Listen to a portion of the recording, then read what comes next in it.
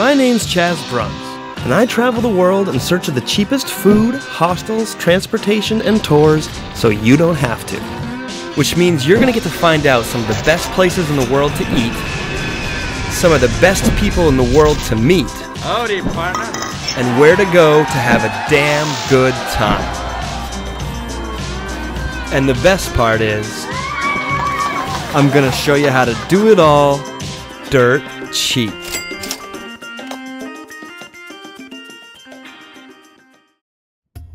So we're flying in from Berlin to Athens, Greece, and I am psyched. Athens has been on my bucket list for quite some time. The population in the city is 665,000 people. Athens is considered the home to the first known democracy, and as the birthplace of modern theater, there are over 148 stages throughout the city. You're going to want to take the train from the airport into the old city. We paid $22 to get a 3-day pass. But you may want to pay as you go, because we found we didn't really use the train much after we got into the old city. We got an Airbnb right in town for $26.52 a person per night, and we each got our own private room.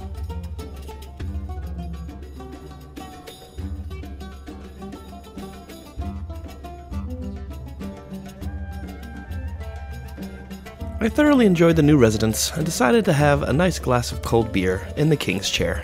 Because, why not?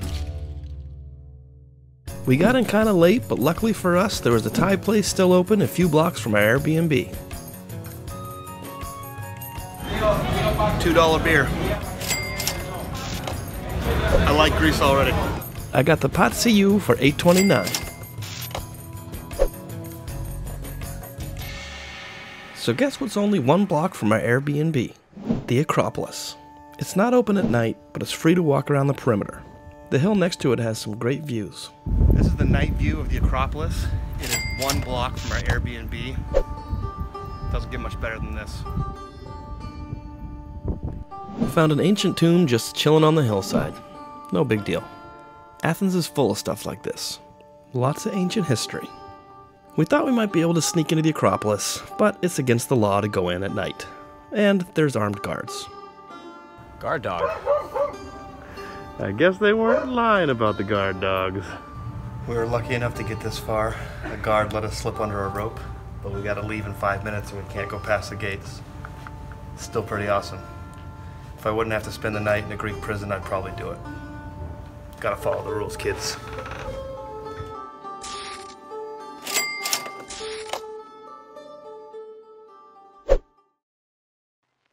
Next door to our Airbnb is a grocery store. I got some fruit and Greek yogurt because I'm in Greece. Cost $2.50. Good morning. Ate it from my balcony. Life is good. Today we're headed to explore the Acropolis. It still looks pretty much the same as it did here a few thousand years ago.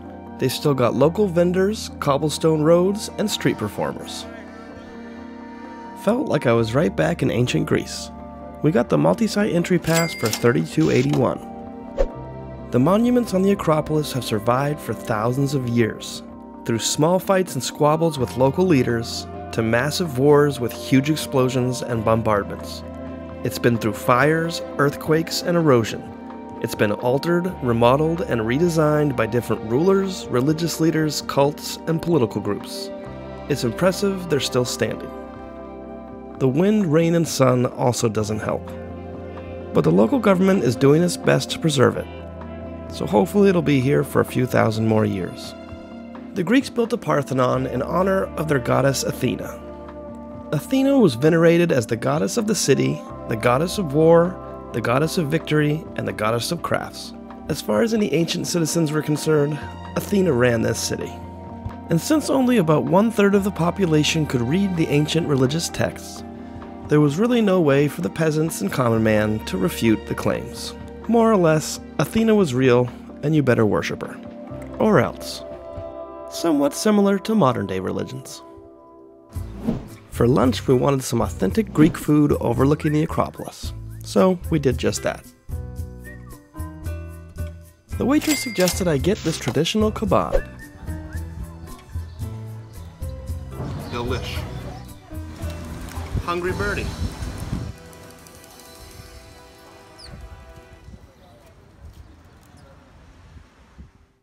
So we totally forgot about the backside of the Acropolis. But luckily for us, the staff was feeling nice that day and let us re-enter. But be forewarned, your ticket is good only once. If you leave an exhibit, they won't let you back in. And there's a lot of stuff to see, so take your time.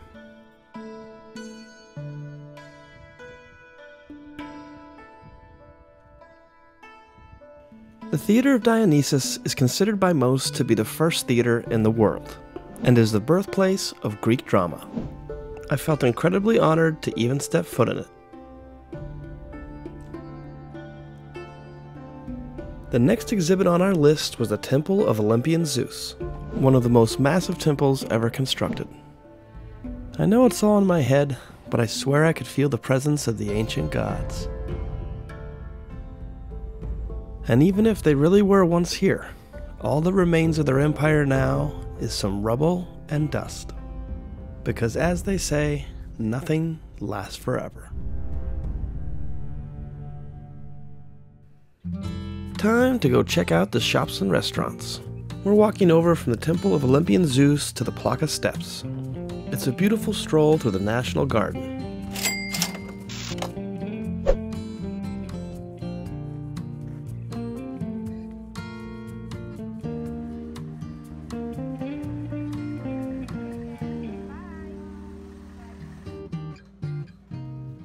It's a little bit touristy here, but that means they've got $10 plastic helmets, if you're into that sort of thing. What is going on there?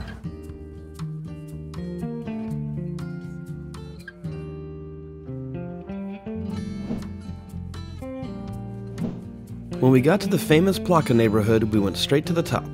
Wanted to get the best view we could find.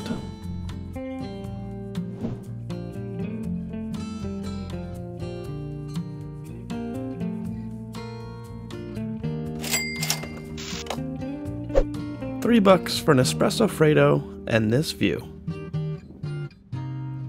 Now we're headed over to the Roman Agora, included in your multi-pass. The Roman Agora, also known as the Market of Caesar and Augustus, is located on the north side of the Acropolis. An inscription on the monumental gate of Athena tells us that Julius Caesar and Augustus were the ones who provided the funds for its construction in the 1st century BC. It contains the Tower of Winds, which was designed by an ancient astronomer to be an elaborate water clock on the inside and sundial and weather vane on the outside. Hadrian's library is also included in your multi-pass. It's fallen into disrepair, so they've reconstructed some pieces to their former glory. Kinda neat to see how it once looked. It was constructed by Emperor Hadrian in 132 AD. The library once contained ancient books of papyrus. Adjoining halls were used as reading rooms, and the corners served as lecture halls. There was once an inner court surrounded by columns and a decorative oblong pool, but the pool has long since dried up.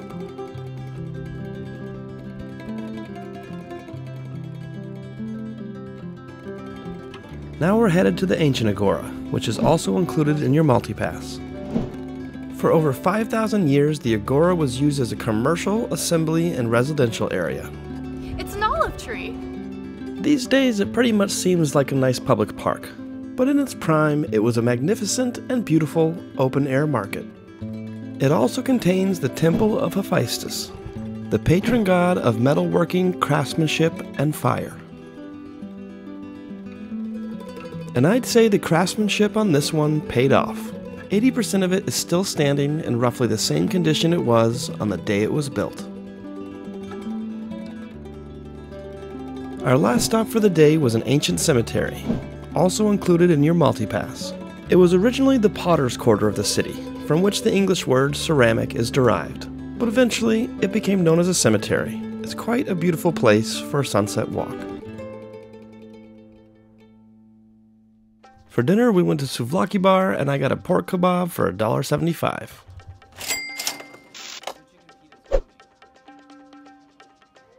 Pretty much a Greek hot dog. I approve.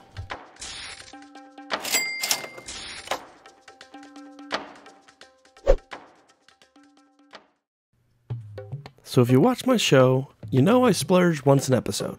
So today we're going with Athens Day Cruise out to the islands. For $125, they'll pick you up at your hotel and they'll cruise you out to Hydra, Poros and Aegina. You can sit inside, but I personally think outside's the way to go. And it's a big boat, so you got lots of room to walk around.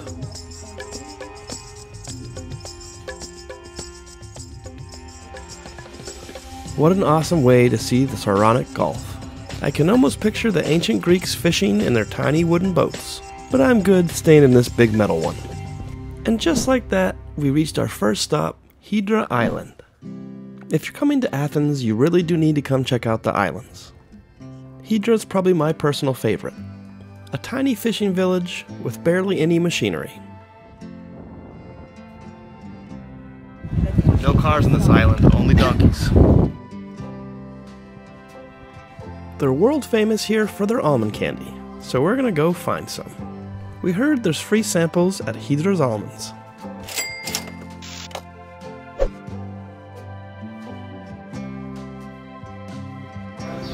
This is traditional Greek almond candy, and this is the oldest almond store on the island. Delish.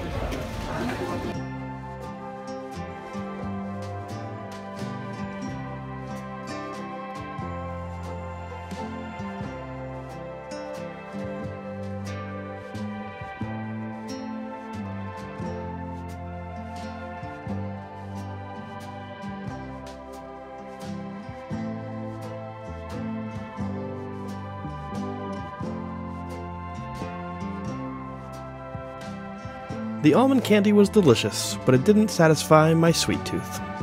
So it's a good thing our server Chris told us about the vanilla gelato. Visit your myth in Hydra, visit us.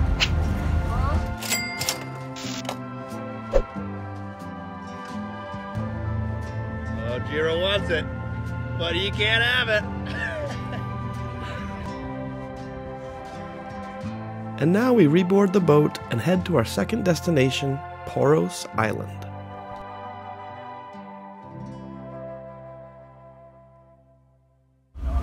This cruise is great. It's totally worth the money. Yeah!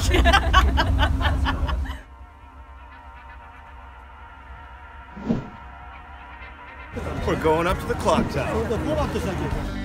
The clock tower was built back in 1927 and since then has become the #1 tourist spot on the island, at least for photographers looking for a sweet view.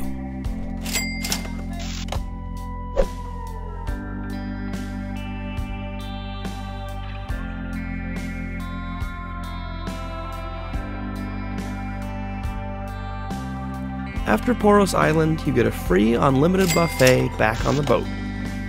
I tried to explain to the lady next to me that we were filming a travel show, but she didn't really speak English, so I think she just thought we were weird. And I guess I kinda am. Our last stop was the island of Aegina. It has temples, swimming, beaches, sailing, walking, cycling, wining, and dining. Oh, and of course, there's shopping. For instance, fresh seafood like this little guy got at the fish market. Yum.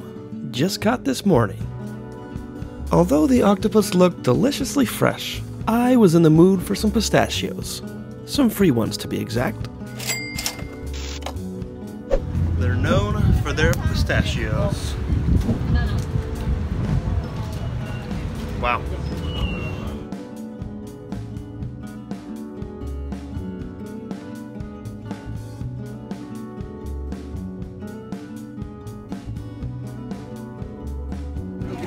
Free sample pistachio butter. Oh my god. This is great. Chocolate pistachio butter. I'm starting to think that pistachio goes good with anything. Welcome to Pistachio Island. We're waiting for you guys to try pistachio and a lot of beautiful things made from pistachio. I'll be waiting for you. Bye. Time to try what many say is the best pistachio ice cream on the planet. I don't know, I'm skeptical. The best in the world? Let's see.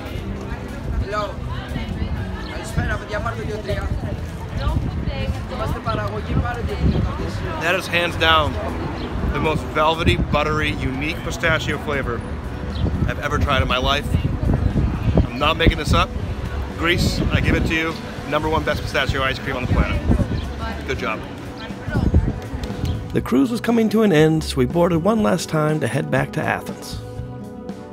But don't worry, it's not over yet. There's still live music and traditional Greek dancing.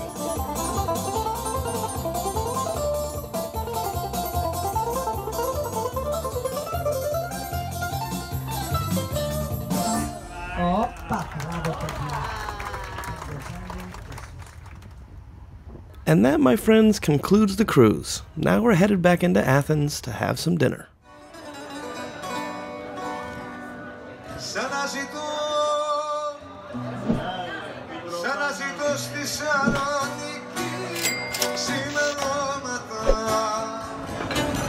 Calamari, fresh from the sea, my friends.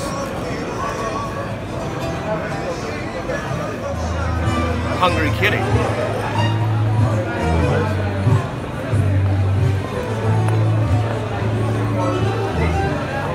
The magic of Disney. Well, folks, that's a wrap on Greece. And as always, remember that you can do this too.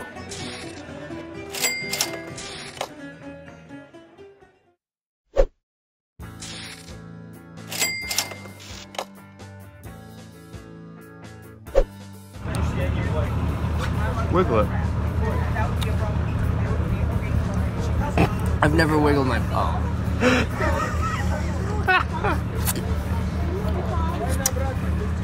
Please don't put that in bloopers. The new emperor of Greece. Only in name. He doesn't really have much power, but still a nice position to have. No.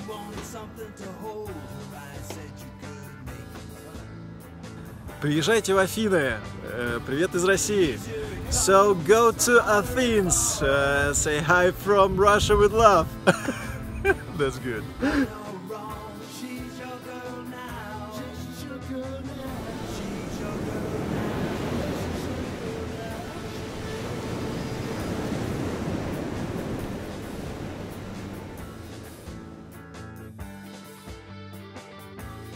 Wrapped up in fur and shoes of alligator.